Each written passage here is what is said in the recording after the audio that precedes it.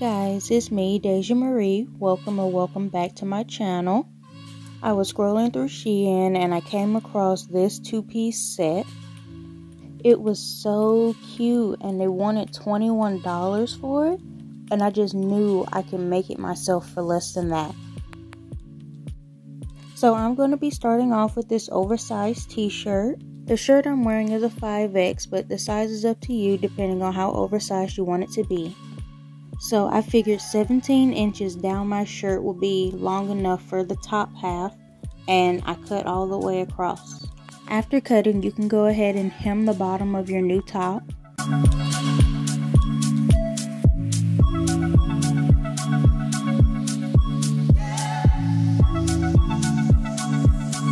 Now that the top is cropped, we're going to go ahead and work on the biker short. What I'm going to do for these is go ahead and trace a pair of shorts that I like the size and fit of, and then cut them out.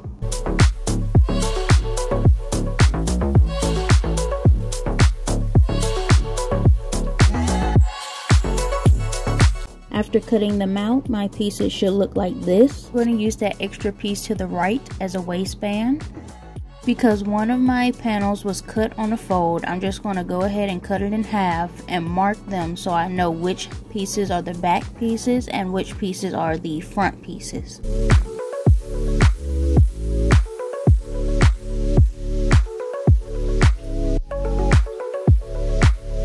After marking each piece, I'm going to go ahead and sew along the curve of each pair of panels.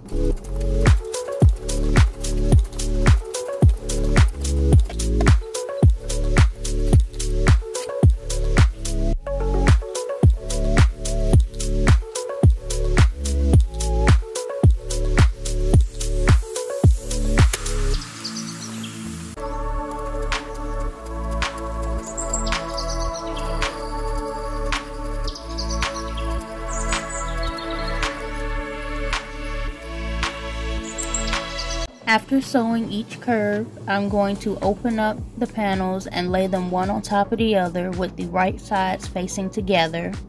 And I'm going to sew the sides of the legs and the inner crotch area of the legs.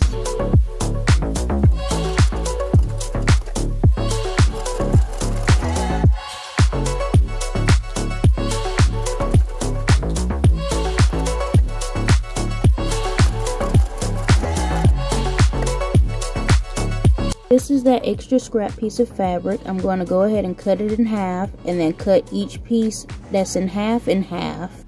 I'm going to sew the ends of each piece together to make one long piece to create my waistband. After making one long strip, I'm going to fold the whole thing in half and sew it all the way around the waist of my shorts. You can add elastic to the waistband too. After that, you are done, and this is how it came out.